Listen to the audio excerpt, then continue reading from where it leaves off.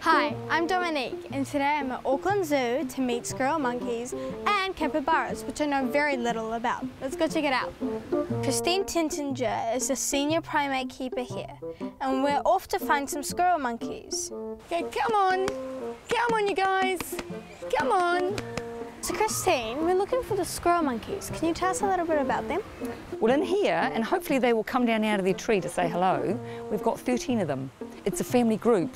Obviously they know me, but they're not too sure about you. Hopefully when they come close, the mothers will have their babies on their backs. I'll try and encourage them down. I've got some mealworms here, so I'll give you some.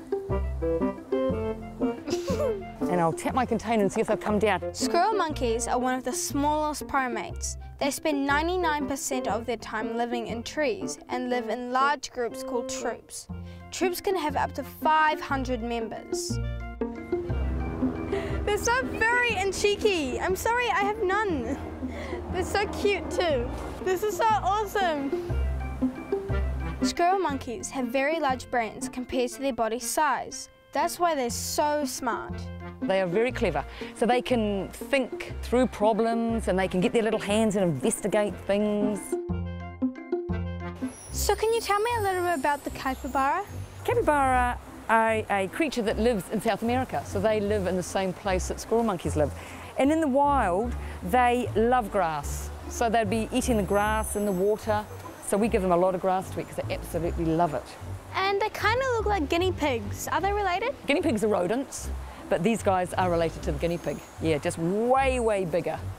Capybara are the world's largest rodents, weighing between 35 and 70 kgs.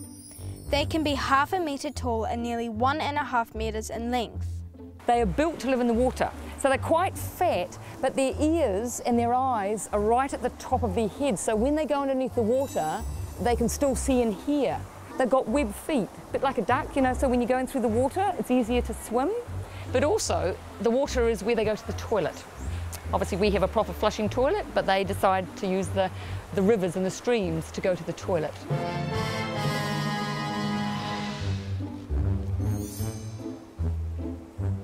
Thank you so much, Christine. My pleasure.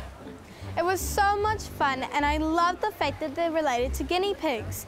And squirrel monkeys are really cute. Anyway, see you guys next time.